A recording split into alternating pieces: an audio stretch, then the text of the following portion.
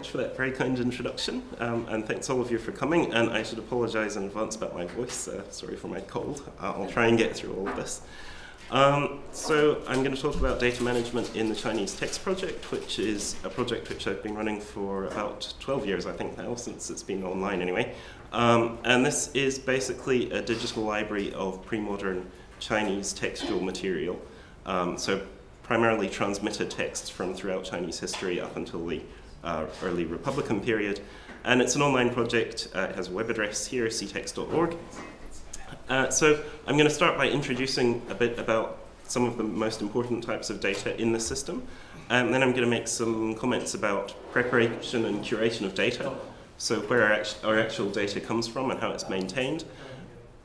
And this is going to primarily involve a quick discussion, because we don't have a lot of time, of optical character recognition for these types of materials and how we get better results with this, and crowdsourcing, because this is really very important to the way this database is maintained at the moment, and this actually has a lot of consequences for how we run various aspects of the project and maintain the data. And lastly, another important thing I want to cover is dissemination and sharing of the data, particularly how we use an application programming interface to export this data in real time, to allow for integration with other projects, and to allow use of the data in text mining, research, and teaching. So there's a lot of data in this project and in the system, but the most fundamentally important types are images of historical editions of historical texts, so sequences of page images, like this one, which is a page image from a book in the Harvard Yenjing Library. We have the whole of the Harvard Yenjing Rare Books collection is included in this project, along with material contributed by other libraries. The second type of important fundamental kind of data that we have are transcriptions of this type of material. So in most cases, like in this example, these two representations are linked together within this system, so that, for example, you can have full text search using the transcription, or you can work with the transcription as your primary way of interacting with the text, but you can also refer back to the authoritative scanned image data to confirm exactly how this looked in this particular edition. And within the ctext interface, this looks something like this. You can interact with things in the full text view, but you can also click a button and immediately view the same material in the side-by-side image and transcription view here, with the search terms highlighted and so on. It's important to emphasize at the start that these two things are really just different visualizations of the same underlying data. So this image and transcription view, which is very closely tied to the original page images, is just one representation of the underlying data that's also used for the textual representation of the data. So these two things are linked internally using a XML representation, which I'll come back to and give an example of a bit later on. But these are not two different copies of the text. These are the same copy of the text visualized in two different ways.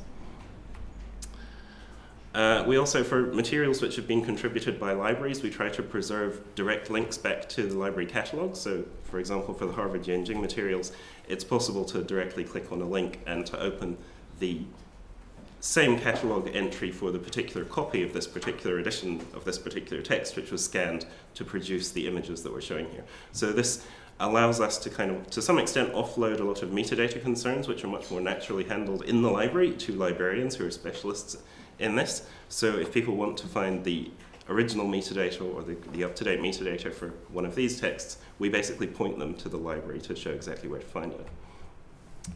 And the system has a lot of other functionality that's sort of secondary to this. Built on top of these representations, we have other features to provide a reading environment, particularly for the classical Chinese materials. So we have things like dictionary links. This is actually an interactive visualization if you view it on the site. You can move over any particular part of the Chinese text and it'll give you dictionary information. It's also aligned with an English translation.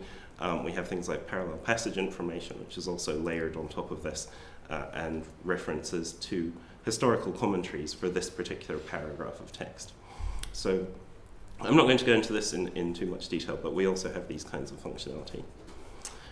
So this is now a fairly large project. It's been online in something like its present form since 2005, although it's evolved significantly since then.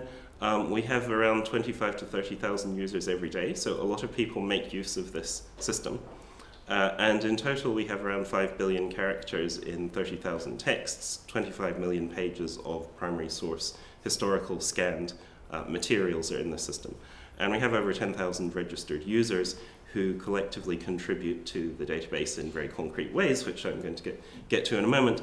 We get something like 100, something on the order of 100 contributions every day to this project through crowdsourcing.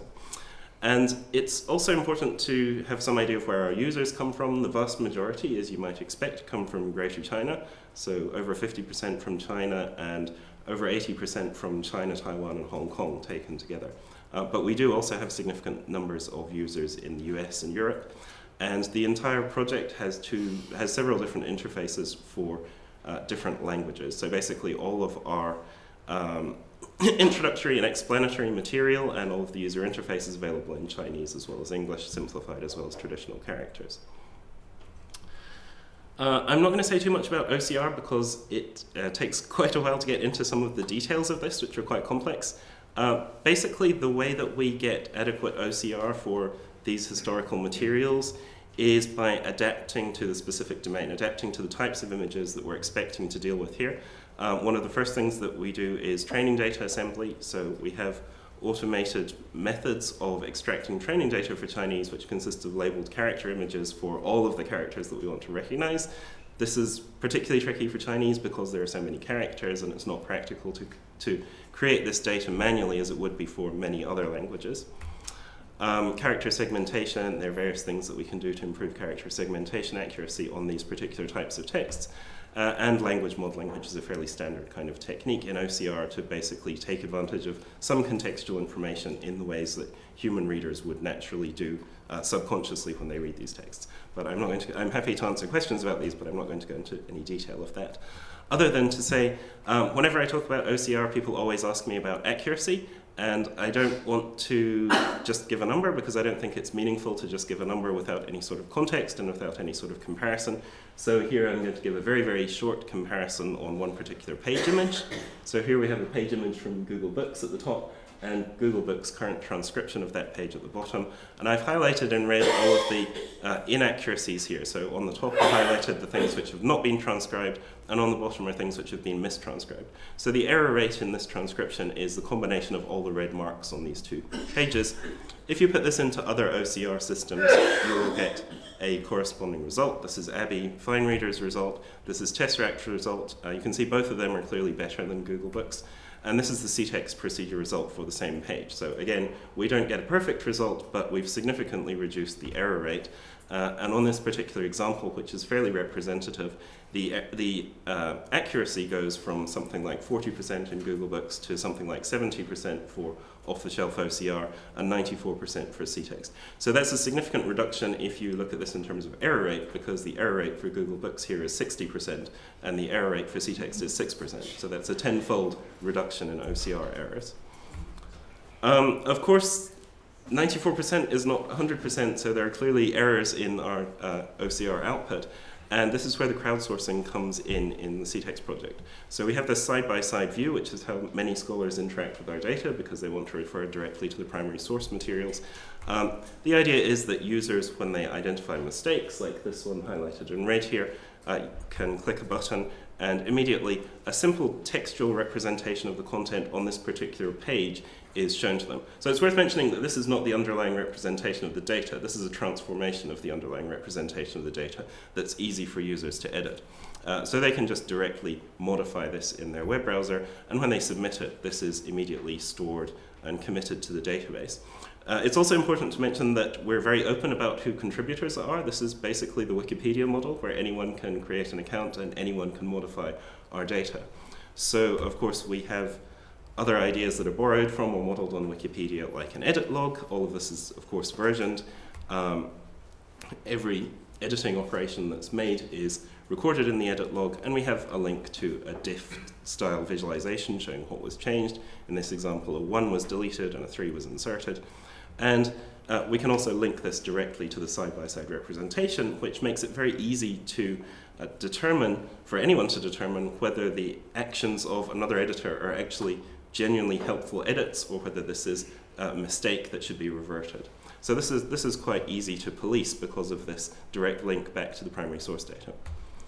And behind this, there is a serialization of the data which our users are editing. It is also possible for users to edit this directly, but usually the easiest way is through our visual editing interface that I just showed you.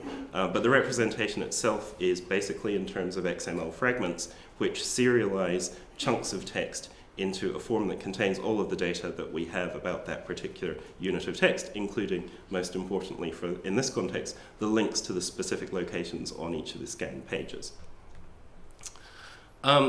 We also use the same idea or the same approach of visual editing tools to allow contributors to contribute more complex types of data, and this is one way in which we deal with the problem of characters which don't exist in Unicode, which frequently occur in this type of corpus. So the way this is handled in a visual editing tool is by users literally drawing on the image data the region corresponding to the character which they have no way of inputting or which doesn't exist in Unicode, and this gives them a rare character or variant character input box which asks them to provide certain metadata about this particular character instance, specifically things like composition and radical stroke, number of strokes, and so on. The system then uses their submission to do two things. The first of these is to look whether anyone else has input the same character in any other location, and they're then presented with a list of possible candidates. This actually also uses OCR to see whether the region they've selected actually corresponds to a character that we already have. And the idea is that then, if it does, the user selects it, and this allows us to link it automatically to the other instances of the same character. So this isn't simply saying we're going to use images instead of characters. This is saying we're using images, but behind them a more complex representation which links the same images, i.e. images of the same abstract character, together. And the result of this is then an XML representation which can be pasted directly into the editing window. So our users don't actually have to understand XML. They're not expected to understand XML, but what they're editing is fundamentally XML. So once this is submitted, this basically creates a character, and this can then be used to represent that character throughout the site. And this also makes it possible to have full-text search, including characters which can't be input in Unicode. It also makes it possible to aggregate data about rare and variant characters because we have the standard representation and the individual instances are linked. So this all happens transparently when users input characters using this method. And the same approach can be used for inputting illustrations, which occur as a percentage very infrequently in our data, but because we have so much data, significant numbers of them do occur overall. We use a similar interface to allow users to actually mark up regions of particular pages which correspond to illustrations and provide some very simple annotations, for example, whether there is a caption for this particular image in this particular context. And again, what is the result of this is an XML representation of all of the information that the user submitted. And so this can then be used by the system to visualize and represent these illustrations in the textual view of the same text. So the image data, of course, is not necessary if you're dealing directly with the page images, but many cText users prefer to deal with the textual representation of these texts once they've been transcribed and only refer to the images when they actually want to check or cite something. Once we have this data, of course, there are other things we can do with it. We can implement image search based on the captions, and we can also use this in the future to improve the accuracy of OCR and potentially to identify illustrations automatically within our data, because we now have a significant amount of training data of specific examples on specific pages at specific locations. So I'm going to move on to another topic now, which is replication and failover. So one of the issues we have here is that we have a very distributed user base. We have many users in East Asia, but also in the US and Europe. Many of the international links on the internet between these locations perform suboptimally at various times of the day. There's significant latency just because of the distance, but at particular high peak traffic times, the connectivity between these locations is not very good. And this is a very bad thing for us because we're relying on our users to actually contribute information, to participate, not just to be passive consumers of this content. So we want them to have as good a user experience as possible. And one of the ways that we make this possible is by having the entire system replicated in two completely different locations, at the moment one in the US and one in East Asia. And both of these have complete up-to-date copies of all of the information in the site. So it's possible, if you connect from London, for example, you will normally be connected to the US data center, and all of your edits will be committed there, whereas if you connected from China, you would connect to a data center in Hong Kong. Of course, this is where the crowdsourcing element is something which also has to be considered, because our data changes continually. So we have instantaneous replication between these two sites. If you make an edit to the US data center, this will be transmitted to and committed to the East Asian one, and vice versa. So this is quite separate from the question of long-term backup, which is also something we do. We also have RAID volumes and multiple copies of all of our data offline, but we also have an instantaneous copy made online in a different location. And this contributes to the project or the website having a very relatively, I would say, very fast experience for our users, regardless of where they're connecting from.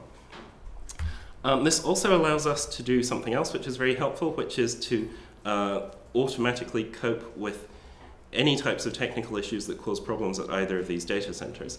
If we have continuous monitoring of both of these sites in real time, and if one of them, for example, the North American data center, due to any kind of external factor, it could be a power failure, network failure, hardware failure, a software issue, stops responding in the correct way, we can automatically fail over to have all of our users connected to the Asia Pacific data center, and vice versa. So this is very convenient when things go wrong, because things of course do go wrong. This happens transparently and doesn't require any intervention on our part to happen. So the last of the things I'm going to introduce is how we actually make this data available to other people. And this is primarily done through an application programming interface designed for this project. And the motivation behind this is partly that this is the largest database of this type of material for pre-modern Chinese, but also it's not a fixed target. It is literally changing every day, every hour of every day, edits are made and things change. And most people typically are interested in some subset of this data which is relevant to them, but they always want to have access to the most accurate version of this data. And one particular use case of that is the case where somebody is transcribing a copy of a text because they actually want to have access to a high quality transcription of it. This site provides an interface through which they can do that. If we have an API which allows them to export the latest copy of the data, then they actually have a ready-built workflow which they can use to transcribe a text and obtain the copy of it when they've completed. The other motivation behind the API is that there are different use cases and different requirements for dealing with this material. People may want to deal with the data in different types of structured forms, and people may want to connect this system to other external systems in different ways. So the API as it looks at the moment consists of three major components. One of them is what we're calling CTP URNs, so Universal Resource Names, which specify some particular textual object within ctext. So these are machine-readable identifiers that refer to either one particular edition of a text or one particular chapter of one particular edition of a text. The other main components are a JSON API, which provides a mechanism for extracting machine-readable data and metadata from ctext, and slightly more unusually, a plugin system which is designed to allow our users to create specifications which ctext can understand of how to connect ctext to other external projects. And the idea here is that these are completely open and freely definable. Anyone can log into ctext and create these, and if they create a plugin for their own project or for some existing project, they can share this with other users, and there's a mechanism for them updating this in the future when the link structure of external sites changes. So what these look like in practice is something like this. This is a page from the ctext dictionary system. So the user's looked up a particular Chinese character here, and there's various information from ctext. But the highlighted red section here corresponds to the plugins which this particular user has installed at this point in time. And each of these links to the corresponding page, the corresponding entry in a particular external dictionary. So there's a level of customization or personalization built into this, in that users choose which plugins they want to use. They can create their own, but they can also choose to install ones which other users have created. And this helps to get around issues where some dictionaries, for example, may be subscription-based. Some institutions may have them, others may not. if you have access to this and it's important in the context of your research, you'll probably want the plugin, but the plugin doesn't apply to everyone because not everyone has access to this resource.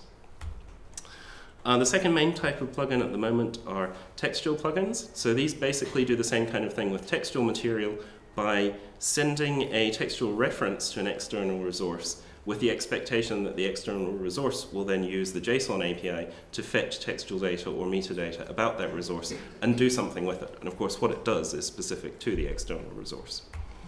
The very simplest type of this is the plain text plugin for ctext, which is really an external application, which means that you can download it and modify it if you don't like the format that we export things in.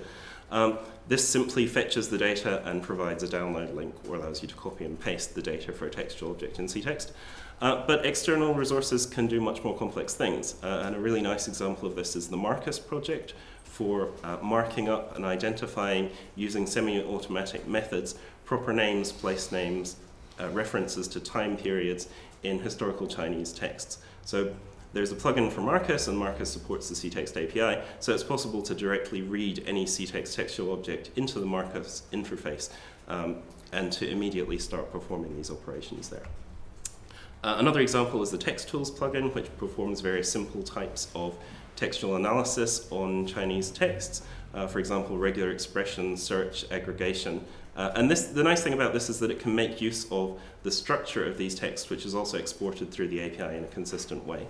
It also provides things like automated identification of text reuse within arbitrarily selected texts from the system, as well as visualization of this data, in this case, as a network graph. So the very last thing I want to talk about is also related to the API, and this is use of ctext data in digital humanities research and teaching. And the motivation here is that what this system provides via the API is a very simple and consistent method of importing data into an external tool or program. And the key thing here is that the data is always delivered in the consistent format specified by the API. And particularly for teaching use, in addition to the API itself, which is entirely specified through HTTP protocols, we also have a Python module which shows how to interact with this API. And the goal of the Python module is to add an additional layer of abstraction, which is particularly useful in the context of the teaching we're doing at Harvard, which is digital humanities practical methods in Python for students with a background in Chinese studies. And the reason that this API is very useful for this is that it can greatly reduce the amount of time required for data wrangling in a teaching context, and also avoid needing to work with pre-chosen example materials, because any materials accessible through the API are available in the same consistent format. And also, again, in a teaching context, although nice to have generally, is that this tends to lead to simpler programs which have easier logic to follow.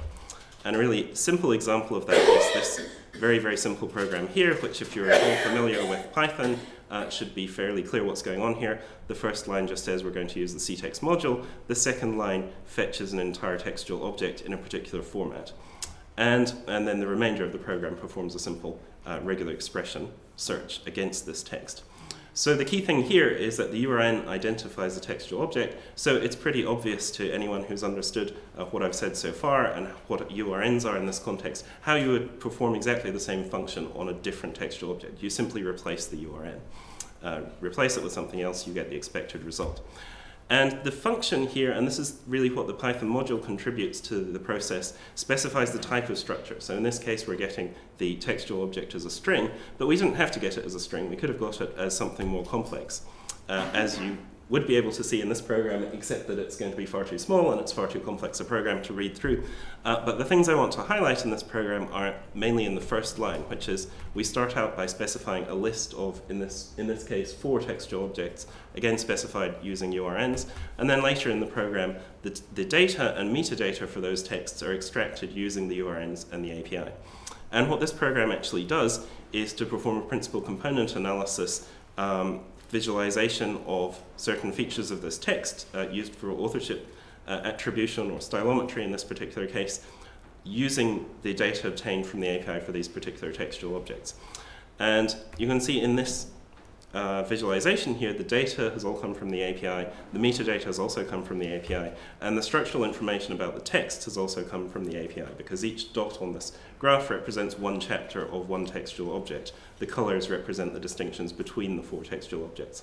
So the key thing here is that this relatively complex looking program is actually trivial to use and trivial to modify to perform exactly the same analysis on other materials, because simply by changing the URNs, the rest of the logic in no way depends upon the specific content of these texts. So it's very easy and intuitive even for novice users who've never seen a Python program before to see how you would change this, how you would experiment, and how you would play around with this kind of technique. So the API makes quite sophisticated programs like this very easy to write in a way that's general and not specific to particular data or data set. So I'm going to stop there to allow time for questions. All of this is available and documented online, and I should say, for those of you who are not working in Chinese primarily, we do have a dual English and Chinese interface, and all of the explanations are available in both English and Chinese. So if you're interested, please take a look. Thank you.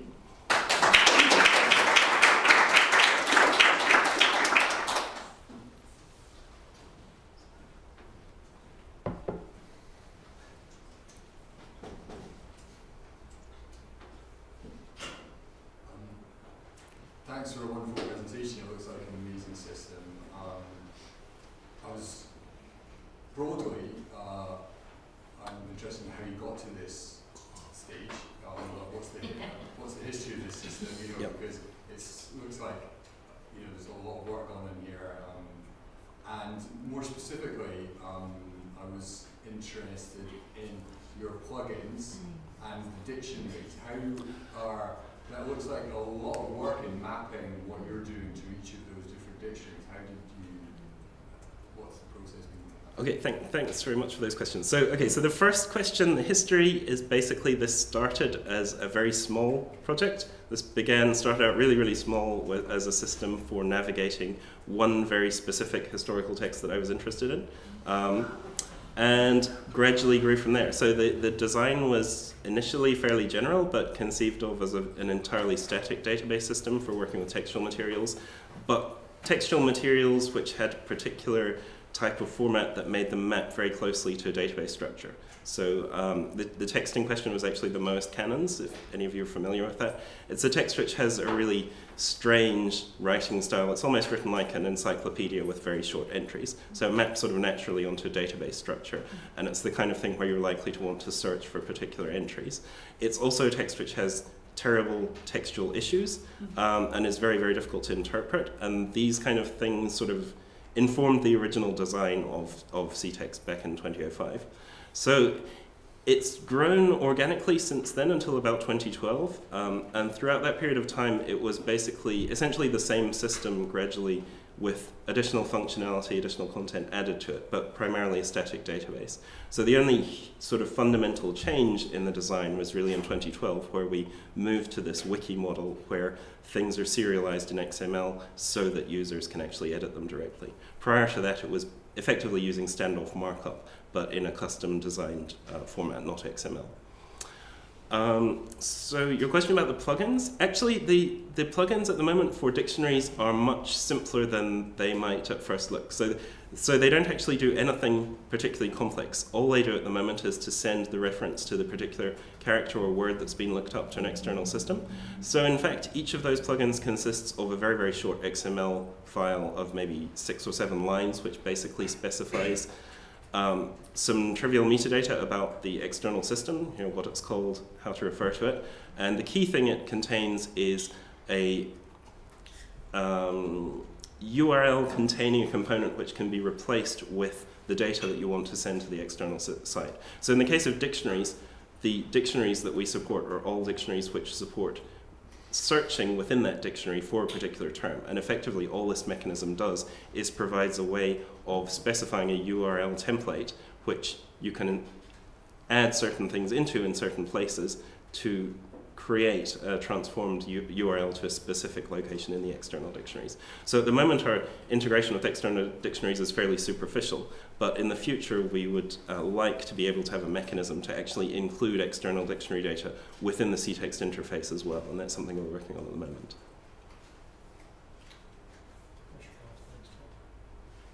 We should go for this Sure, talk go or for our it. time.